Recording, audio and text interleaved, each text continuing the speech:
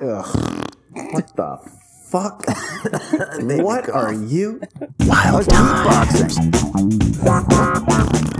This is a much better noise. Woo! It's the Wild Times. We're beatboxing with fart sounds over here. It's episode number 74 of the greatest show on the air, the biggest show in the world, the #1 podcast in the greater Santa Barbara area.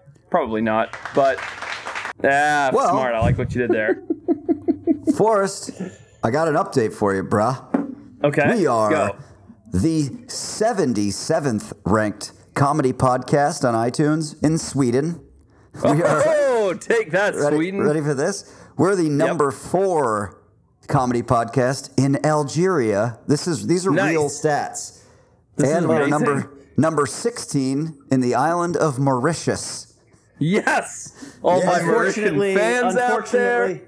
Gentlemen, unfortunately, I happen to know for a fact that there are only 77 comedy podcasts in Sweden, so... Period. Oh, okay. That's okay. Period. We'll take All it. together. Hey, there's more than 16, though, in Mauritius, and so we'll take that. That's a fact. All right, well, if you're listening for this is. first time, this is the Wild Times podcast. Clearly, we're a comedy-ish-like show where we talk about wildlife adventure, what's in the news, play games, have lots of fun. I am one of your 3 hosts, Forrest Galante, the broologist, the extinct animal finder guy, the guy that's written a book recently, hangs out with these 2 nerds. These 2 nerds happen to be the Broducer and the Brofessor. What's up, Mr. Brofessor Retep? Hey, how's it going? It's a double holiday for me today because I'm dating a Jewish woman, so Shabbat Shalom. Shabbat Shalom, I believe is what you say. Not Shalat. Nope. It's not a. And Labor It's Day. not an onion for a holiday. And Labor Day, so we're Yeah, it doing doesn't some grow in the labor on Labor ground Day. and tastes delicious. Very good. Shabbat very Shalom. Good. Shabbat Shalom, everybody. Cheers to Cheers, that. gentlemen. Happy to be L'chaim. here. And Mr. Papa P, Patrick DeLuca, the Broducer himself. What have you been up to, Pat? I've been thinking about how I'm going to answer a question that I got from a broster, and I want to throw it right to you guys. This was Tremendous. on DM on the Instagram. Which means dick meat or... I don't know. I'm not exactly sure. I think it's dick meat. So, and I'll go first since I had a minute to think about it. So, he wants to know what you're making a Wild Times movie. Yep. Give me the 1-sentence pitch about what the plot is and who you want to be cast to play each of the 3 of you. Oh, what a great question. That's a great question. Peter, you go first. I need some thinking power. I'll go because I've got my actors here. Okay. I haven't thought about my plot. Okay. But Can I would guess? say- I know who you're going to pick for yourself. I already know it. I'll say it at the same time you say it. Okay, I'll count it down. So I think the 1-sentence plot would be that we go out to look for an extinct animal, and That's Forrest. it. That's all you have. That's 2 sentences now. No, and Oxford comma? Okay. and Forrest gets abducted by a local tribe, and so then the 2 idiots, Peter and Patrick, have to not only save Forrest but also save the extinct species. Forrest is going to be played by Hugh Jackman because their beard matches. Yeah, their beards are very close. They both are fairly hirsute individuals. I think Hugh could kind of play off your lovable cockiness in a good way. Yeah. Yep. I like that a lot. So it's going to be Hugh Jackman. Great. For myself, ready? Wait. 3, 2, 1. Bobby Flay. Ryan Gosling. Bradley Cooper. Oh, no. Damn it. God. Definitely thought you were going Bradley Cooper. I'm going Ryan Gosling just because everyone thinks that I look just like him, especially when I take off my shirt. So Gosling's going to play me. Yeah. Okay. And He then also has a Peter- ridiculous dad bod or what? Yeah, exactly. And then Peter is going to be played by actor could be living or dead. Peter's going to be played by one of my favorite comedic actors, very lovable goofball, John Candy. They look alike. He's from Chicago. Yeah, he's from Chicago. Exactly. They both love deep dish. There's my movie. I'd be honored, by the way, if John Candy came back from the grave to play me. That'd be a real thing. All right, I'll go second. Well, I'm writing these down for a future pitch, by the way, when I strike it big, because these are hilarious. Well, okay, go ahead, Peter. Go ahead. So it's the wild times, right? Yep. Things are wild, and we I mean, it's gonna be a little bit more than one sentence. We are fucking getting crazy. We're going back to college in Zimbabwe, right? Oh boy. Oh boy. Have you ever seen Porky's? It's going to be like Porky's, but with the three of us, okay? Love it. We're getting crazy. I fucking love this. You can't be canceled in Zimbabwe these days, or like you can out here. So that's what we're going to be. That's what we're going to be doing. Playing Forrest, coming back from the grave, will be Steve Irwin. No, wait, Crocodile Dundee. Who played him? There you go. Paul Hogan. He's Paul still Hogan. very much alive. Yep. Paul Hogan. He's a national treasure in Australia. That's right. National treasure. It's a fun pick. Playing me is obviously going to be Jeff Bridges. Oh, that's a good pick. like that's a good pick. That's way better than what I had written down. And playing Pat is going to be, I don't know the actor's actual name, but the person who played Pee Wee Herman. He got caught masturbating in a theater. Paul Rubens. Oh, He's meager. fantastic. He literally looks like you. It's a good pick. That's you just formed one of the most cohesive paragraphs that I've ever heard you form on this podcast. That worked Double top to bottom. holiday, baby. Double holiday. It's really good. It's really good. Wow, these are both really fun movies. All right, the Wild Times podcast, or the Wild Times movie, rather, is three idiot friends that are on spring break, sort of similar to Retep's going back to college. We're a younger version of ourselves. We're hanging out. We each have our own sort of skill set. Patrick's the ladies' man. Retep's the lovable goofball. Forrest is the handsome nerd. And here we are back in college, or not back in college, on spring break. Everything goes tits up. It's a without a paddle situation where we end up washed down the river, and we have to figure out a way to make our way back through zany, wacky adventures. It involves all kinds of weird animals that I'm nerding out about and get us lost and up a tree and all over the place with. Patrick, being the cool, suave ladies man, is like wandering into cabins and getting some Harold and Kumar like weird wife action. Retep, being the goofy dork, is just kind of fumbling his way along and tripping over things and just being the comic relief. Yep, that's it. So that was one sentence. Accurate. Yeah, okay. Yep, one sentence. Exactly. The pitch for the movie is supposed to be shorter than just watching the whole movie. Yeah. Who's playing who? Yeah. All right, no. So playing myself, Chris Pratt, because chubbier Chris Pratt and I actually look kind of similar. Yeah, he's kind of goofy. He was funnier when he was chubbier. He's got that sort of lovable arrogance, like Patrick said, that I think is adorable. So you think you're adorable. Okay. I do. Got it. See, lovable arrogance. Adorable. Yeah, it's true. Playing Spot you, on. Peter, is Zach Galifianakis. You know, you're just there. Good pick. It's not bad. Yeah, He it lost makes- a lot of weight.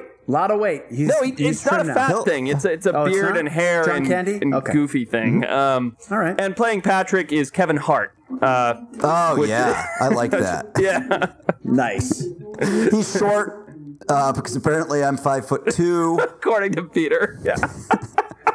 Dude, by the way, so I just muted and screamed because Alexa started reading me facts about John Candy. Shit, she's going to do it again. I saw the name. Dude, I'm so glad you clarified that because I thought you were screaming at your girlfriend. No, that would never And be I'm such sure a the thing. Brosners also thought that. That's a a great fun game. I want to see all three of these movies. Yep. If you want to see man. them, let us know. Start tweeting big movie directors and producers and all that. Start tweeting him. Yep. Hey, these three guys from this tiny podcast I listen to want to make a movie. Not in Algeria, mate. We are not tiny there. We're number 4. That's true. That is a good point. Out of 5 total podcasts in Algeria. How many times are you Whatever. going to make that same joke, pal? Yeah, come on. Let it go. Just twice. But also, I mean, we're obviously doing the podcast in the Too US. many. All right. Let's go. What do we got what else next? we got? Any more DMs? Yeah, anything else fun on your guys? Patreon I haven't messages? checked the DMs. I'm not lying, so I'm not gonna just say I have them. So, you guys got any other DMs? Yeah, I like this one here. This is a guy who says, hang on. Oh, this was a Patreon. Tell me what you Nice. think of this, Forrest. Okay. The guy says, I found a hammerhead worm today. This is from Aaron Martin. Okay. I found a hammerhead worm today in the Northeast. Mm-hmm. How toxic are they? And what are their impacts on the local earthworm population? I have never heard of a these are good hammerhead worm. Have you? Yeah, they're a type of slug. The name kind of explains what they look like. They're these big slithering things with this hammerhead shape. They are predatory. I have no idea what their impacts are in the local earthworms. And cool find. Are they toxic? Do you know? I don't know, to be honest. I don't know if they're toxic. Peter, your thoughts? Yeah, I mean, this is a big problem, mostly because I don't know what an earthworm is, so I can't answer that. Hammerhead. They're not toxic to humans or animals. Here's a good one from another Patreon, Alex Ross. I have a question for you guys, which I think he means for us on this one.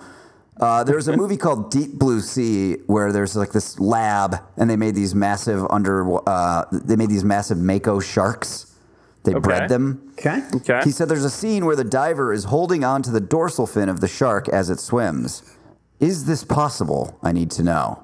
Love the show. It is. Oh, wow. It is possible. And I'll say something here that, it's kind of controversial. Back before we were so, concerned about upsetting everything, people used to do it a lot, myself included. Like 14-year-old Forrest Galante used to go and swim with sharks and grab onto their dorsal fin and ride it, until they get kind of annoyed and shake you off, and then they just lazily keep swimming.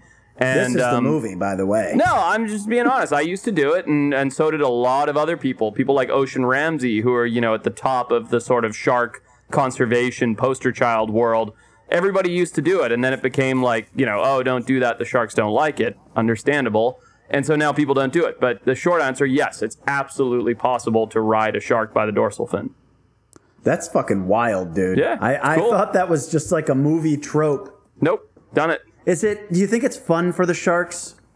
No, I don't think it's fun, and if you did it on a 2-foot-long shark, it would, stop it, right? And it would be annoying. Sure. I don't think it's fun. I also, to be quite honest, don't think it's, negative like people think it is. I think it's just sort of, an annoyance to them, where they're like, okay, this thing's grabbing onto me. All right, it let me go. Right. You know what I mean? It's not like... Yeah. It's not like you're riding it until it reaches the point of exhaustion or anything like that, because typically you're holding your breath or free diving or whatever. So it's like you hang on for 10 seconds and let go.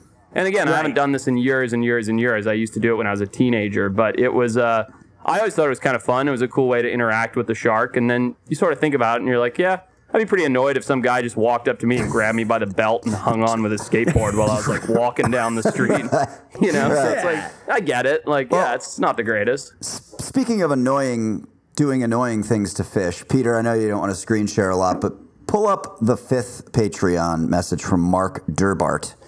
All right. Well, at Mark Durbart sent us a DM. He said, I see this a lot and I want to know, if I ever catch a fish with this little fucker inside its mouth, is it still edible? Or would it survive in my belly and eat my tongue? These are good questions. He's talking about a tongue-eating isopod, those parasitic crustaceans it's a lice. It's a type of lice that eats the entire tongue and actually replaces... Can I just tell you something? Yes. I'm looking at the picture that Peter's about to pull up. My whole body's itching. It's fucking with me, dude. I haven't seen the picture, but I know exactly what he's talking about, because I've caught snapper with that in their mouths. It's gnarly, huh? Dude, it is so gross. It's on the show doc, Peter. Oh, you said it was on the Patreon. No, it's the 5th Brosner DM. It is huge. Typically, when you describe a louse or something like that, I think of it as being kind of microscopic. This thing's the size of a mouse. Yep, they're it's living gross. So how do they work? Yes, so they work. They're swimming around in the ocean, right, as a larval stage, or sometimes on reefs and coral reefs, and they crawl into the mouth of the fish, usually tiny. And sometimes they can come from riding the backs of other fish that the snapper, so that's a mangrove snapper, has preyed on. And then they grip onto the tongue, and they slowly eat and dissolve away the tongue of the fish and replace it with the growth of their own body. So that fish has no tongue left. Its entire tongue is just that isopod that's eaten away its tongue. And it's sure attached. It doesn't feel good. Oh, yeah. No, it's burrowed in and chowing down on the fish's flesh. Can we get rid of these? I know we're not supposed to get rid of everything. Anything. There's a butterfly effect, right? Can we just get rid of these, man? I don't see a reason that we couldn't, to be honest. I don't know what they do for the world, but it's nothing good. Yeah. So if you caught a snapper like that, oh, go ahead. Okay. Sorry. No, I was just going to tell you something. Interesting fact. When we were putting together Extinctor Alive episodes, I want to say it's the Stellar Sea Cow. I think it is. But there was a marine mammal that we were looking at, and I'm pretty sure it was the Stellar Sea Cow, that had a vaginal lice, similar to that, vaginal crabs, but huge, right? I'm talking like the size of a small king crab, like bigger than a shoebox. But it was endemic. No. Listen, this is interesting. The crab, like think as like crabs, like humans get crabs, right? That kind of crabs, like the STD crab that the Stellar Sea Cow had was an endemic species to the Stellar Sea Cow. It could exist on nothing else but the Stellar Sea Cow, and it was symbiotic with them. So when the Stellar Sea Cow was driven to extinction, as was this giant parasitic herpy crab. So if you were to find one, if you were to find a Stellar Sea Cow, it'd actually be a 2-for-1 rediscovery because the odds are they'd still have these parasitic giant herpy crabs. Yeah. Maybe an Extinctor Alive special, dude. A twofer. A twofer, yeah. So you find the marine mammal, and you also find its STD, which is a living thing that only lives on that. So I don't know. I always thought that was kind of interesting. Dude, so I was just reading a story about fucking ticks the other day, because apparently it's it's crazy everywhere, certain parts of the U.S. especially. And they can give you Lyme disease, which is essentially like you have you get depressed, you get anxiety, you get all kinds of weird, you can't get out of bed. It's all kinds of things. So Adam Shevitz, friend of the pod, literally today is probably the first day he's getting over his Lyme's disease. Just bought a house in Connecticut, Reading, Connecticut. Was playing outside with his wife and daughter. I think he might have been mushroom hunting in their yard kind of thing. Came back in, pulled a couple ticks off him. 2 days later, started feeling absolutely queased and gnarly case of Lyme's disease. Dude, yeah, and this can fucking go on for years in some cases. I read about this, and I'm like, how can this tiny little fucker, parasite, it can ruin your life? Everybody, be aware of ticks. Dude, practice tick safety. Well, I don't know if you guys have heard this, but there's a big outbreak of deer tick on the beaches in L.A., in the sand. Yeah. I read about that, which doesn't make any sense. Yep. Fucking crazy, man. But so Forrest, to answer our bro's question, if you caught a snapper that had that parasitic louse instead of a tongue, would you still eat the fish? 100%. Have done a bunch of times. Nice. Oh, wow. Yeah. Doesn't affect the meat whatsoever. Still tasty. Would you eat the louse? No, that's yuck. I want to save the rest of our Patreon messages for a special podcast where we'll go through all those on Patreon. Okay. But Forrest. Yes, sir. I do have to just ask you this one question. Do it. This one's really good. All right, one more question from our Patreon bros. Skull Hottie. He's got a cool first name, Skull. S-K-O-A-L, like the chew? No, S-K-O-L-L. Skull? Okay. Maybe he's from Norland.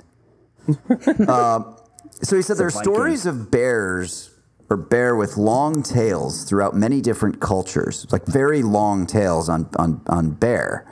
He said, is there any reason sort of evolutionarily that you could think about to think that bears may have used to have longer tails than they do now? I thought that was kind of cool. That's very interesting. So, yes, I can think of an answer to that. So think of red pandas or tree kangaroos, right? So these are animals that are similar to bears that are semi-arboreal, right? Meaning they live in the trees part of the time and on the ground part of the time. And having a big tail actually helps a ton with balance. So if bears sort of evolved from being primarily tree-dwelling creatures, and as we know, they still go up trees all the time, smaller bears in particular, right? Black bears spend a lot more time in the trees than brown bears.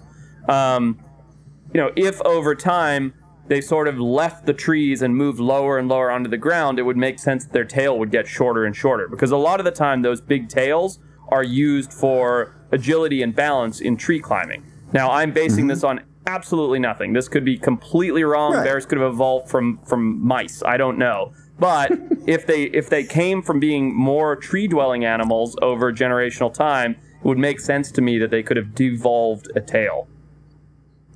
I mean, because when you look at a grizzly bear or whatever, and you see that tail, I mean, it's like a little hot dog sticking off the back of its ass. I mean, we have about as much of a tail as a bear does. It's adorable. You ever fall on your tailbone and hurt it real bad?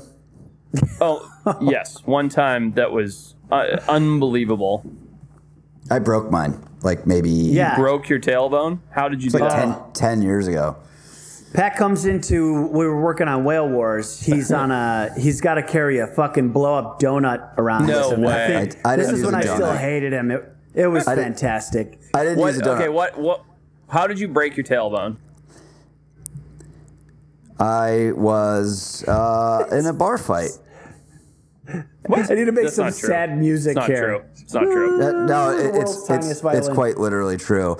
There was a melee at a bar in Laguna Beach. Okay. And a guy was like punching at my friend, and I kind of tackled him, and we went onto a table, and then he rolled me over, so he was on top of me, and both of our full weight fell like about, I don't know, maybe 3.5, 4 feet. His full weight on top of me, and I landed right on my ass. And everything got broken up. It was fine. And then, and I felt okay, like whatever. I didn't realize something terrible had happened. And then the next morning when I woke up, I couldn't move. And a broken tailbone is a humbling experience. You can't drive. You can't sit. Laying down feels like shit. Don't even try to have sex with your lady friend. God. You are out of commission for like 2 full months. It is Going really, to the really toilet, humbling. I'm sure is a lot of fun. Walking like an old man. Yeah, don't break your tailbone, kids. Unfortunately, the humbleness wears off about 30 days after the whole experience, so we have that today. Forrest, what's in the news this week, bud? Yeah. We got a jingle, Peter? What's in the news? Peter, jingle. Do it. I know. Come on. Do it. Come on. What's in the news? Sir, news from the underground. I love that. What's in the news? What's in the news? I love that guy who made it. Yeah. All right. Well, there's a couple fun things floating around the news. One of my favorites is there's an animal called a lyrebird, okay? And a lyrebird is an Australian bird that can mimic almost any sound, right? Everybody thinks of parrots as being sound-mimicking birds. Well, these lyrebirds are incredible. They do car alarms. They do camera shutters clicking, all kinds of things to trick people, and we don't really know why. But what we did find out this week is that a lyrebird at a zoo in Australia has found a new trick. It's been recreating a baby crying perfectly to try and piss off mothers with their children, which I think is just phenomenal. Can you imagine? You're like at the zoo. Everybody who has a kid is just like, oh my God, the only thing I don't want my kid to do is cry in public. It's so embarrassing. It's awful. I then have to deal with it. Yeah. And then, you're pushing your stroller around. All of a sudden you hear, wah, wah, and you're like, fuck, it's my kid. What have I done now? My night. Yeah, it's ruined, and it's just, you can't figure it out. It's a bird overhead in a tree just pissing you off for the fun of it. I think it's hilarious. Listen, let me just say, fucking crows do this shit all the time, and so do pigeons. Pigeons literally will sit, this happened to me in Chicago, on like a tall building right above doorways and try and shit on people intentionally as they're coming out. Birds are fucking genius, and they do this shit on purpose because they're having a good time. Absolutely, 100%. It's weird that we call them bird brains because they do some sneaky shit. So you're saying that this bird is a liar? Liar. It intentionally needles people, and it's sneaky. Correct. Sounds like Peter's ex-wife. Oh, zing. Listen, I will say this. Now, Forrest, is there a potential that it's doing this for some sort of advantage, evolutionarily speaking? Like getting attention from humans so that they'll give it food or throw food at it to shut it up or anything like that? Sure, I mean, shut up, possible. bird. I'm gonna throw bread at you. That's all you got. I mean, maybe. I don't know why. I haven't read the full report because I just saw the headline and was like, oh, that's really funny. I don't know what the bird is trying to get out of it. I also know for a fact that birds enjoy entertainment, right? I mean, if you've ever been to one of those places where they have a bunch of parrots, they all have little jingly things with the mirrors and the, birds like entertainment. And I think this lyrebird is probably sitting there laughing to itself hysterically as it is pissing off young mothers. I think that's really funny. I think that's the whole reason he's doing it. Dude, I mean, I swear to God, like Pat said, I don't know why we call them bird brains. They got to be some of the smartest fucking animals out there, honestly. Well, speaking of them being smart, there's 2 birds in the news this week that I found to be pretty fascinating. Double holiday for Retep, double birds for Forrest. Yeah, double bird a day for me. In Indonesia, for the first time ever, scientists have observed wild cockatoos using tools. Now, this is the first time that we've seen a non-primate actually using a tool. And it's pretty advanced. It's amazing. So what these cockatoos are doing is they're eating these fruits called sea mangoes, it's toxic to humans, but it's something that birds can eat, right? And these cockatoos have been observed taking the pit of the sea mango, sharpening it, and using it like a knife to cut open the covering of the pit. Another bird was filmed taking that knife and wedging it into a crack in the pit to sort of force it to widen so they could get inside of it. And then another bird would craft a spoon-shaped tool to dig out the pulp and eat it. So, I mean, not just like, monkey hits rock kind of thing. I mean, this is like pretty advanced, like making spoons and knives and stuff. It's fascinating. And not only that, I mean, the thought that goes into sharpening something, knowing that you can sharpen something to a point and use it as a tool like that, and then having, cooperation from your bird buddies. It's amazing. It's unbelievable. That's actually shocking. Because you're right. That's not just like bashing something with a rock, which is obviously cool to see, like the octopus, open the nuts that way. But the thought process that has to happen, because you would think the bird would just go, I can't eat this. End of story. Right. Instead of going, but wait a minute, there might be a better way. I know. If I had something sharp, but I don't, I'll make it. Yep. How do I? There's like 10 points of logic that have to be strung together for that to work. It's amazing. It shows amazing intelligence. It's interesting, too, because do you think it's like, because it knows that it can open shit with a sharp beak, and it's like trying to mimic that with a tool, being like, oh, no, this hurts my beak. I'm going to fucking make a tool. I'm going to sharpen a mango nut. Yeah, man. I think they're more intelligent than we give them credit for. It's problem solving, right? That's what it ends up. That's ultimately what it is, right? There's a problem, and these birds are figuring out a way around the problem. And I think that they're just looking, who knows if that's like, who knows if the cognition of being like, my beak is sharp, I need to make something else sharp is there. Or if it's sort of just generations of trial and error, right? Tried the rock, that didn't work. Tried the, I don't know what else. X other things, that didn't work. Oh, found something kind of sharp, that works. And sort of that slow evolution of figuring out what tools do and don't work. Who knows? I just think it's freaking awesome and it shows how smart they are. Well, here's a cool piece of trivia about birds being smart. Don't Google it. Let's play a little game. You guys both guess. Price is Right rules. Okay. You can't go over. You can't. Okay. How many? So the Guinness Book of World Records for the bird that had the most English vocabulary words. Okay. I'm going to tell you right now. It was a parakeet, known in the UK as a budgie. It was a parakeet that set the record in 1995 as the bird with the largest vocabulary. How many English words did the parakeet know? I'm gonna go with 3,995, Bob. Thank you for calling me Bob. I'll hold my mic like this now. I'm gonna go 94. Unfortunately, Peter Forrest wins because the Price is Right rules, but you guys basically split the difference. The answer is 1,728. Wow. Dude. Think of that. No. That's amazing. Let me tell you something. You guys, this is fucking crazy. I'm calling it right now. You know how people are scared that eventually AI is going to take over the world and we need to be careful and we can't weaponize it? Yep. I'm calling it right now. Fucking birds are going to take over the world. Next 100 years, They're not even real, dude. They're government Next 100. next 100 years. One bird, dude, grows to the size of a human, and we are fucked. Well, do you know, Forrest, like, what is, like, my dad had a bird that knew a few words, but he would just, he knew two. He would go, hello, asshole. Are you serious? Yeah, that's all he'd say. Charlie the bird. But it was a parakeet.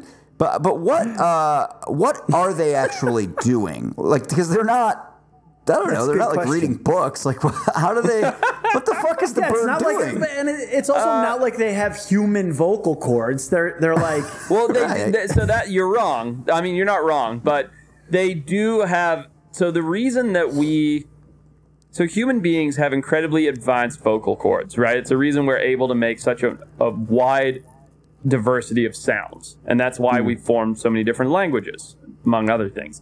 Right. Birds.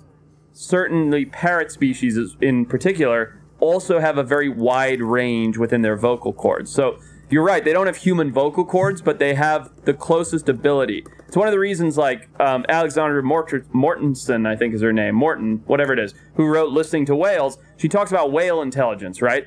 We'll never be able to communicate with them. They don't have vocal cords the way that birds do. So no matter how intelligent a whale might be, there's really no way for it to show us its intelligence because there's no, the level of communication is impossible.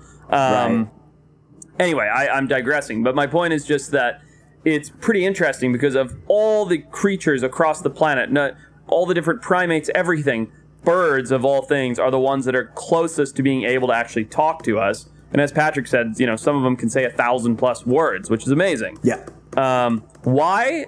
I think it's just that they can, really. I really don't know. I've never had a pet bird that hasn't been an annoying peacock or a chicken. So I really don't know, like, I've never spent a lot of time with, like, a domestic parrot and sort of got to understand why they like to speak and squawk and all of that. I mean, I think it's interesting. So let's recap. You've got an animal that has a vocabulary of over 1,000 words, can speak human language.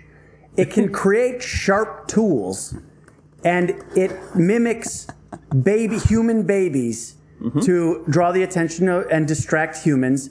And they have a good time waiting and shitting on humans as they exit buildings. You're telling me that these things, first of all, aren't robots, and second of all, aren't going to take over the world in the next 100 years? That robot thing is so ridiculous. The whole, like, birds aren't real thing. Did we talk about that on the pod? I don't know if we did or did we just talk about it ourselves? I don't remember. We probably just talked about it ourselves. I think so. So why don't you talk about it for a second, and because I'm no expert on it. All I know, me neither, but yeah. All I know is I've seen literal, like, handwritten posters on telephone poles around Santa Barbara and Los Angeles that say things like birds aren't real, pigeons are government drones. And when I was seeing this, I was like, all right, you sir have my attention. And I Googled it, and it's like a real thing. It's sort of like a flat earther kind of thing, where there's like a legitimate group of people that are behind it that are trying to prove that, like, birds are drones. And I mean, what more can I say? It's insane. Well, so it's the newest, the hottest craze in conspiracy theories. People are saying that pigeons, I've read specifically, are basically spying on people, and they're surveilling the people. And by the way, if they're not, they definitely are now. That's what you've done with this movement, you conspiracy loons. It's a great idea. Why wouldn't they do it? It is a great idea. Genius. It's very easy to execute too. But stop talking about it, because they're gonna use it. They really are. It's ridiculous. Yeah. All right. What else you got? What else I got? I saw one. So there's a couple more stories I want to talk about, but there's one that I found. So your skin crawled when you saw the sea louse in that snapper's mouth, yes, right? Very much so. I'm not a tattoo guy. Don't have any of them. Not against them, just not interested, right? Patrick and I once made a pact that if Extinct or Alive did 6 seasons, I get an Extinct or Alive tattoo. That's why I called and canceled the show. But little tidbit, our camera guy Mitch has a tattoo for every episode of Extinct or Alive, for every expedition. Wow. Yeah, wrapping around his arm. He's got the animal. It's dope. It's super cool. Wow. But That's there's crazy. a tattoo artist in LA, I believe, who has started doing hyper-realistic spider tattoos. And now, I appreciate what they are for the art, but they are yuck. One, because I don't particularly like spiders, and two, because who the hell gets this kind of tattoo, specifically in the ear ones? You'll see there's like 3 or 4 ear ones, and it is just... Oh, no, like it's crawling out of the ear kind of thing? Yeah, Peter, you going to help us out here? I'm helping, baby. I'm helping. That's nasty. You'll see. You know who gets that? A guy named Brandon, but he goes by Snake. Wow, that looks super real. That is 3D as shit, too, man. Isn't it? Wow. He does like the whole... Go to the next one, Peter. Yeah, start getting these ear ones. Look at that. It's horrific. Oh, my God. Go to the next one, Peter. Every one I actually had to look at for a few minutes. Look at that one. That one, tell me that isn't a real spider crawling into this guy's ear. Yeah, that's crazy. Isn't that nuts? Dude? If you saw that guy on the subway, you would jump. Well, here's what I was thinking. I want one of these. But please, Peter, I will pay for it. I'll pay every single second. I swear to God, if you get this, I will pay for it. I swear to God. Does it have to be on my ear? Can I get it on my ass? You can get it anywhere you like, crawling towards your butthole. That girl has a fake ass. Yeah. Please, dude, please. Look at this one, dude. But, okay, time out for 1 second. So this guy or gal with the shaved head here has the roses and stuff. If I saw this on a subway, I would run over with a newspaper and bop this person on the head instantly and think that I was doing them a favor. Because that spider looks so freaking real. I mean, it's amazing. It's wild. It's wild. But so, I mean, here's the problem. Once that fades, that's brand new. These are all brand new. Once those fade a bit, it's not going to look as real. And then you're just going to have a shitty, weird, faded tattoo get touched on up, your head. Baby boy. Do all tattoos fade? Do all tattoos fade? Yeah, they do. I got a terrible one on me that's faded. Peter's got a big tattoo. No, you don't. Where? Yeah, it's on my back, yo. Really? Upper back. I've never seen that ever. It's pretty big. It's like the size of a football. I mean, so when I was 17, all 17-year-old males are fucking idiots. That's 100% accurate. Dude, I paid $250 to get a tattoo that took 4 hours to do on my upper middle back. You want to know what it is? Yeah. It's a picture I thought was cool from a book I never read. Okay. No way. And I swear to God, it's called Dragon Tears. Did you do this to impress one specific girl? Probably. My mom, yeah. No, but seriously. But I had to ask permission from my mom. It was like a whole thing. Why? What is wrong with the male brain? Have you read the book today? I've tried to read it. It's not readable. It's unpalatable for my brain. What a fucking idiot. What are you going to do with that? I didn't even know you had that. Granted, I don't think I've ever seen you with your shirt off. But what? Well, are you going to get it touched up? You gonna do the biggest mistake of all and get an enormous cover up that's 4 times the size of the original tattoo and never looks very good? No, I mean, here's the thing about getting a tattoo on your upper back. You never fucking see it or think about it. So that's true. It served its purpose, but I mean, every girl I've ever fucking dated or whatever has made fun of me, and you know. All right, if this podcast, if 1,000 people share this podcast with a friend. Yeah. Peter will get a realistic spider tattoo on his belly. Yes. Ass. Crawling out of your belly button or will you get it? And we'll pay for it. The patrons will pay for it. I love Forrest. We'll pay for the patrons will pay for it. No, I will personally pay for it. I'm not kidding. I will personally pay for you to get that spider crawling in or out of your butthole, your belly button, your cheek towards mouth, whatever you want. Listen, I'll do it, but I'll need 1 Bitcoin from both of you. Nope. 1 Bitcoin each. That's outrageous. One Bitcoin. Peter, speaking about being 17 and doing stupid shit, so you missed the last Patreon bonus episode that we did. For those of you who are not Patreons yet, we do 4 extra podcasts every month. They're a lot of fun. We do stuff we can't do on YouTube because we'd get kicked off. But Forrest and I did a game where we basically did our top 5 lists. Probably the one that had us both laughing our fucking asses off the most was 5 most unfortunate things about middle school. Yep. So it's not like, not like a specific incident, but just things like you're 13, you get a lot of boners you can't control. You know, acne, things like that. What was since you weren't there, Peter? What's your number one most unfortunate thing about the embarrassment of middle school? Dude, I don't know if I've told this story before. Here but we go. When I was in 4th grade, I liked a girl. Her name. Yeah, it is. Oh, it's not. I mean, my whole first Tell the 2 story. was. It's all right. Tell the story. Yeah. Yeah, stop fucking splitting hairs, dude. Fuck off. All right. So I was in 4th grade, and I liked this girl. Her name was Katie. And when I was in 4th grade, I fucking would do the weirdest shit, like try and mimic her movements from across. We were being church. It was a Catholic school. Mimic like what she was doing, like her timings for standing, kneeling, and shit. It was so weird and fucking creepy. But one time in class, it sounds like it. Yes, it is weird and creepy. Yeah, I mean you're real dumb, like when you're in 4th grade. True. But True. One time in class, I wrote her name in like fucking marker on my arm, huge, like K-A-T. It was the whole arm, right? And my teacher caught me doing it. She saw me fucking doing something on my arm, and she's like, "Peter, you want to share with the class what you're doing there?" And she didn't know, I don't think. She makes me come up to the front of the class. And then I was like very defiant, even at that stage of my life. And I was like, "I don't care. It says Katie, and I love her," or some bullshit, some ridiculous fucking shit. And I literally it's to this day. I don't think I can do the podcast now anymore after telling that story. What if she's a listener and she comes up? She's like, "Wait, this is my Peter? I've thought about this gesture for the last 30 years." I realized later in life, actually recently, because I obviously still these things come to you at night. And they give you the sweats, boy. Yeah, I mean, I have the sweats right now just from telling it. I realized that I must have fucking just creeped her out for the 8 years that we went to that school. And I'm God, man, that is fucked up, dude. I didn't even know I was doing it at the time. She didn't go to the same high school as you for a reason. Yeah, exactly. So speaking of getting the sweat, so today, so I'm going out on a fishing trip tomorrow with a couple of my buddies, right? We're going to go offshore, look for tuna and dorado. Get a real job for us tomorrow. I will not. I know. will not. Tomorrow's a Tuesday, I know.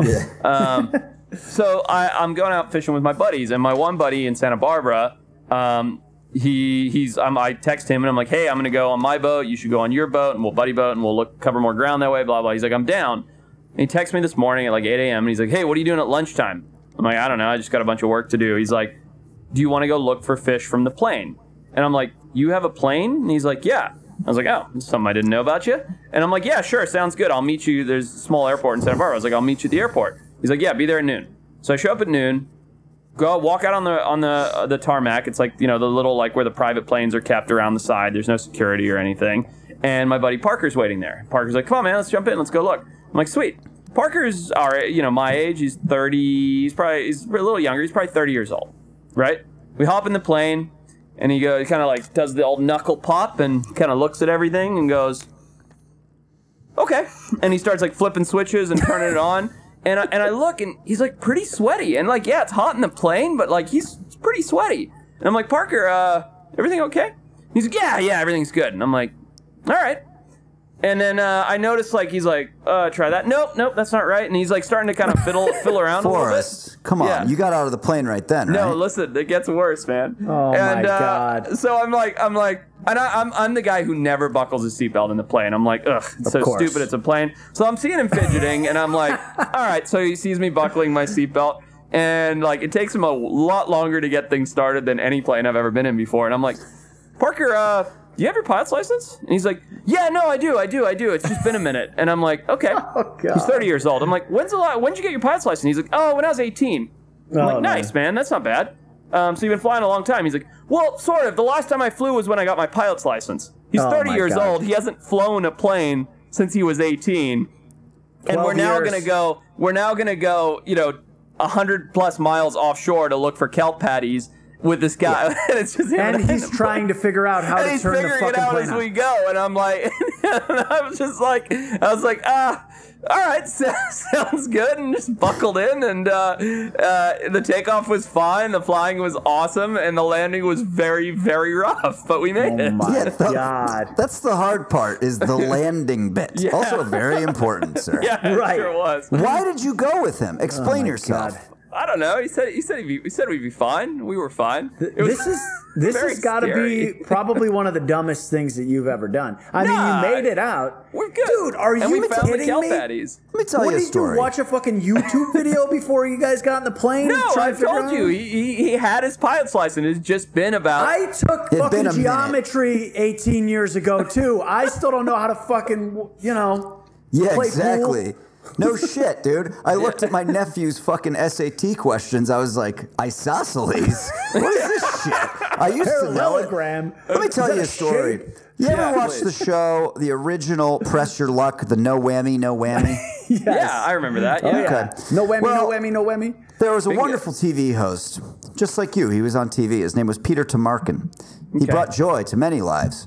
Okay. One day, an experienced pilot he was, he takes off in his Beechcraft aircraft in 2006, takes off from Santa Monica Airport, and to an entire beach full of horrified onlookers, crashes into the ocean, killing everyone on Oh board. my No God.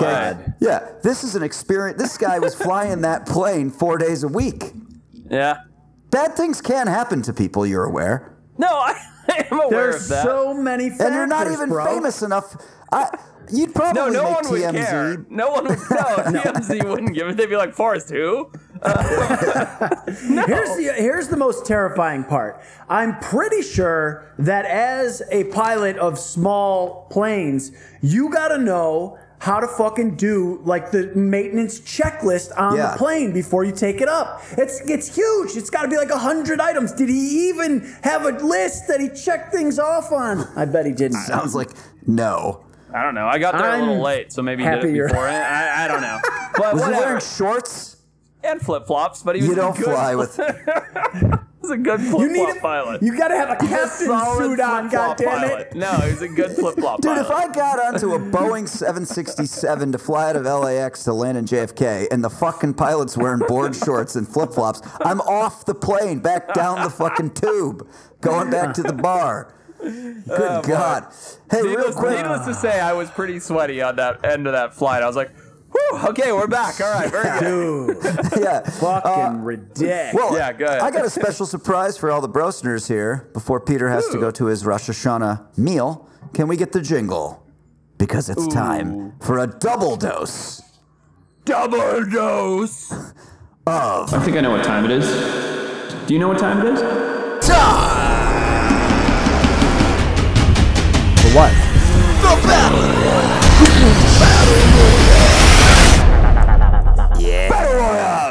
Attaboy. What do you got, Pat? Brosner David Moore submitted one that I like quite a bit. This is going to be a motherfucking insect battle, y'all. This is... We each pick 3 insects to fight against the other guy's team of 3 insects. But here's the twist. The insects are human size. So each one is 6 feet long, 6 feet tall, Right. however you want to say it. So they're all the same size, but they obviously have the powers and abilities scaled up to be Great. 6 feet long. Love So it's an insect full-on battle. Forrest, why don't you go first? it. Sure. And why please, not? please don't take my best one. Okay, I won't. I'll go first. Something that I've literally had nightmares about would be if the most voracious, vicious animal that I can think of, the most terrifying creature were to get 6 foot tall, would be the praying mantis. To have a 6 foot tall praying, just those like slicing and dicing arms and like sitting yeah. up there. Oh my God, it would be so gnarly, just ripping your head off and sucking your juices out. 6 foot tall praying mantis. Well, sucking my juices out, I could be into that. But I will say, I feel like that many a movie monster is the base of it is the praying mantis. 100%. Yeah, The way because they they're move, terrifying. right? Yeah, and aliens and shit. All right, I'll go next. I'm going to go with one of my favorites. I'm going to go with the African assassin bug. Oh, very nice. It has Why? a venom. It's small, Okay. right? It's an insect. Scale this bitch up to 6 feet tall, right? Yep. Its venom is 10 times more potent than a cobra's. This thing is a badass. It is venomous, and I want a big one. I want that power on my team of 3. Is the venom? It just comes out via bite. Is that right? Yeah, absolutely. Okay. Well, my first insect won't be anywhere near your insect because I will be picking the bombardier beetle. A favorite of the Wild Times podcast. Yeah, it sure is. I was going to pick it, and I was like, I picked it literally 2 days ago, not doing it. If you don't know about the bombardier beetle, when threatened, it will spray you with boiling liquid that it produces from a chemical heat reaction in its body. So it will basically tar you. It will spit fucking boiling, juicy, sticky liquid on you. And at 6 feet, friends, that's a lot of fucking liquid. Here's the twist. It doesn't spit it on you. It shoots it out of its asshole. Yeah. It's a butthole. Even better. It's a butthole. Even better. Yeah. All right, you're up for another, Peter. Oh, I'm up for number 2. This is great. Glad I fucking went last because I am going to pick the rhinoceros beetle, which can lift up to 850 times its body weight. Good Google reading. A 6-foot giant beetle. I got to imagine it's pretty obese, probably the size of John Candy. So we're going to say 400 pounds times 850. We're going, this thing can lift, let's see, 300 times a lot. We get sure. it later. Yeah. 255,000 pounds. It's the strongest animal in the world. Sure. You guys are fucked. That's a good pick. Fucked. So the rhinoceros Great beetle pick. is a strong beetle, but Great it's pick. nowhere near the strongest. The horned dung beetle will be the second member of my team. It's much stronger. Very nice. It's capable of lifting 1,140 times its body weight. So I've got a much stronger beetle. So that's just yours is dead. Quick question. Let me just ask a question. How is your beetle at lifting weights when it's covered in boiling hot, sticky liquid? Really good. It's got a nice exoskeleton. Is there a study on that? All right. All right, Forrest, you're up for 2. Sure. You guys both just have the same 2 picks of just Patrick's are both just 1 step above yours. Exactly. All right, I have a 6-foot tall praying mantis. This animal, my next pick is a creature that it's not as toxic, it's not as terrifying, it's not as vicious. It's literally just going to it's just going to horrify anybody that looks at this thing. There's an insect called a scorpion fly. If you Google image this thing, it'll blow your mind. It's a scorpion with wings, with this head that is just disgusting. They infest human corpses and break down tissue. They're really gross. But a 6-foot one of these things flying around would be unbelievably terrifying. So, scorpion fly. So your whole team just consists of things that look scary. No, right? No, praying mantis is gnarly. This doesn't just look scary. I didn't hear any abilities that it has. You just said it's scary looking. That's not at all true. I said it was going to slice you with its arms and suck out your insides. And yeah, all right, you're right. You did say that. Well, friends, hang on. Forrest has another pick. Nope. Oh shit! I thought I had one. Done it 70. Okay, go. Sorry, not for a while. 74. And 10 or 11 bonus spots. All right. Let's see. Something else. So what I don't have while praying mantis... no, that's good. He wasn't even ready! That's true, I wasn't. I was trying to come up with... I'm sticking with this nightmarish theme that I've got going on, and I'm enjoying it. So my next pick, my last and final pick, another animal that I think will just make everybody's skin crawl, a 6-foot-long giant Amazonian centipede. It is toxic. Boy. They are gross. Their venom is not strong enough to kill a human. It is strong enough to kill birds, lizards, rodents, etc. But at 6 foot tall, it's going to be terrifying. Its venom is going to be enough at that point to kill people. And yeah, giant centipede. That's a good pick. I feel really confident in my team because I've got the venom and I've got the strength. Okay. But I like the element of surprise too, right? A surprise attack. That's why we won the Revolutionary War. They were marching in red coats. We surprised them. I'm going to disarm your teams with the cute cuddliness of my 6-foot-tall Venezuelan poodle moth. A poodle moth. Wow, what a call. It is covered. It literally is a giant moth that looks like a poodle. It's covered in white fur. They're adorable. Adorable. Yeah, I mean, this is a fucking battle. What the hell are you talking about? Surprise. So, this is ridiculous. Pat has just intentionally, I think, thrown this game. But my final pick, and I'm very surprised nobody picked any of these insects. I'm going with a bark spider. Okay? Interesting. Because that's an arachnid, not an insect. But next. Pat, shut your fucking mouth. It has the strongest webs out of all insects, or arachnids, as Pat has pointed out. And it's 25, this web is 25 times stronger than steel. So, Pat, your cute, stupid moth will be first webbed, then shot with boiling water out of an insect's ass, and then destroyed by the strength of 10 million men. So fuck off. And all of your other animals will be destroyed by the exact same combo. Very good. Fatality. Well, let's let the Brosners decide.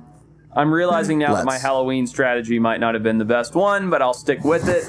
A lot of confidence here with my 6-foot-tall praying mantis, a giant scorpion fly, and a giant centipede. That's the yuckiest team, no questions asked. Patrick's bringing to the table an assassin bug with incredible venom, a horned dung beetle with amazing strength, and a cute poodle moth. I'm not gonna lie, if there was a 6-foot poodle moth, I'd be the Joe Exotic of poodle moths. I'd be breeding them. I'd have dozens of them. One would be in my house. I'd find someone's husband and murder him, or whatever Carol Baskins did. I'd be all about it. Carol Baskins. Peter is bringing to the table a bombardier beetle, 6 foot tall. That's a lot of hot poopy water. The strength of a rhino beetle, and the web of a bark spider. The web is a good. It's definitely addition, not. But it's a good addition. It's not within the. Nobody's asking for rules. your commentary. Just That's read true. the fucking That's abilities. I've Thank read you. them. I've read them. Why not take a tiger? I mean, it's not an insect, and so Why it's not? disqualified. Why not? You have two. You Pat, only have two on are your you ever team. going to get a new hat? Okay, go on.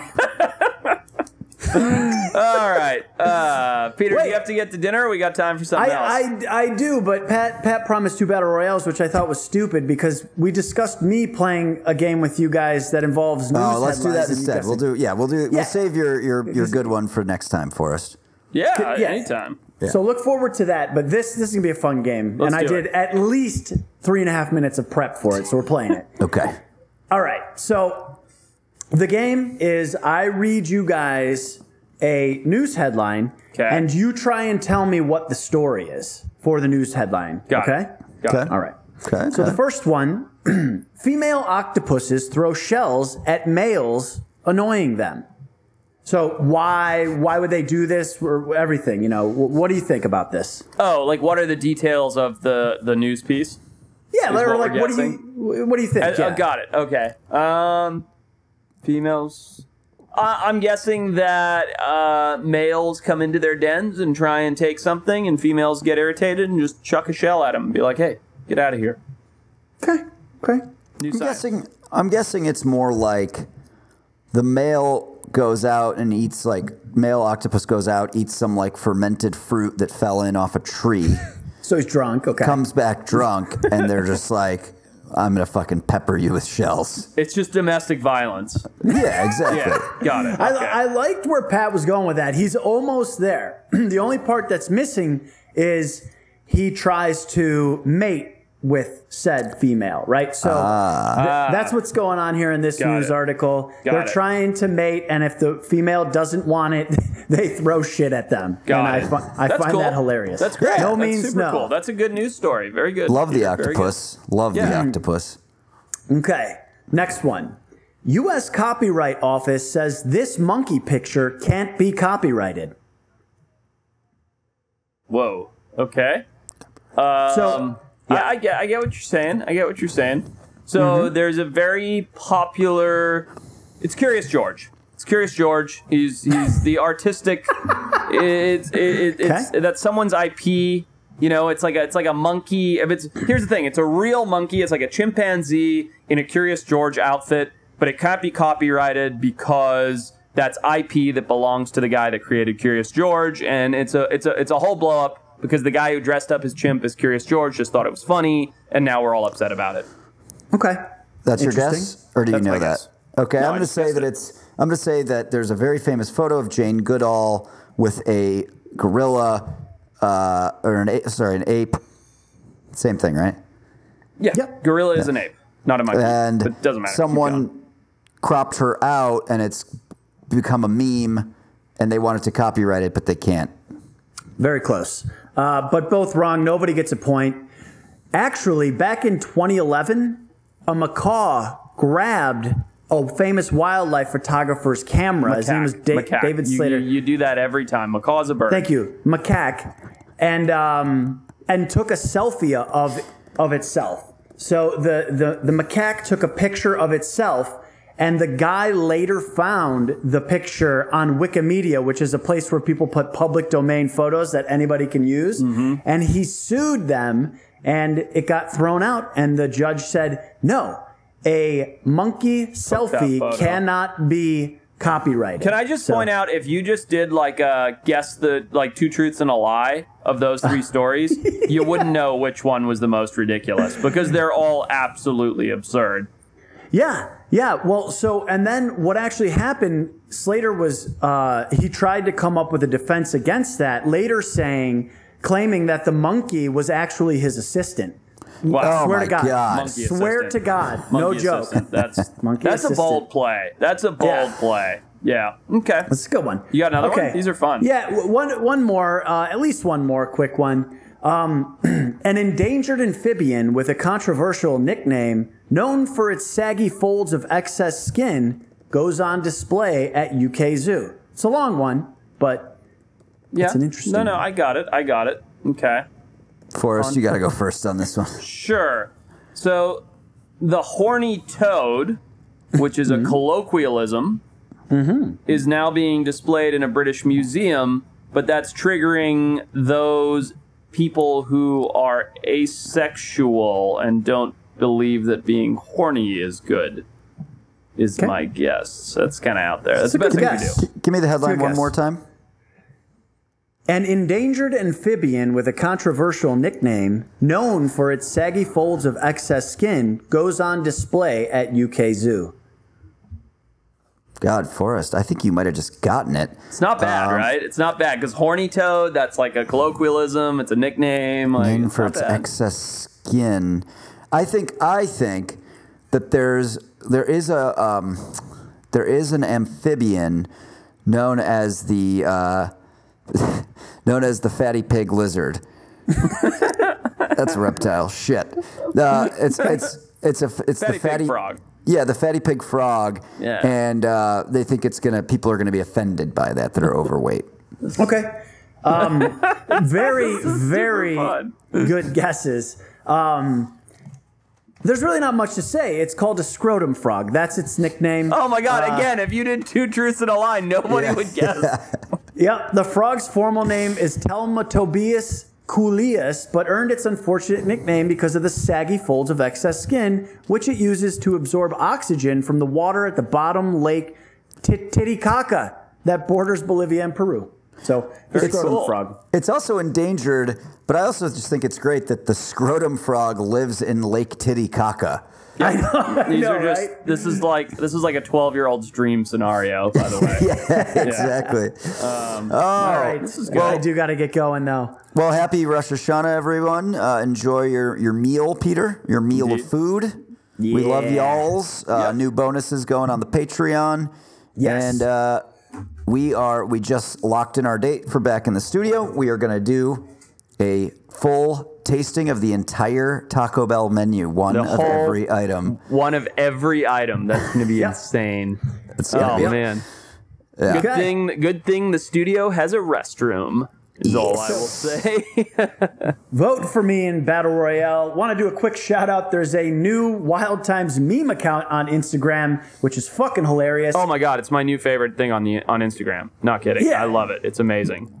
Edwin J put that up. He's a Patreon. He's a Brosner. I mean, he asked if he could do it. You guys are fucking nuts. I love the TWT cult, so that's awesome. Go find links to all of those, to that and all the other shit, thewildtimespodcast.com/info. The Patreon. Got more clips from that coming out on the YouTube. We just did a fucking bunch of bonus pods, and there's a ton of amazing fucking content coming your way. Yep. And so go check that out at patreon.com/wildtimespod. And Pat, don't feed your dog your own dick. I never would. Wow, yeah!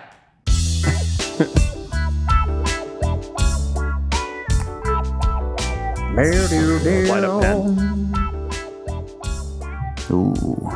Light up pen. Good Good night, everybody.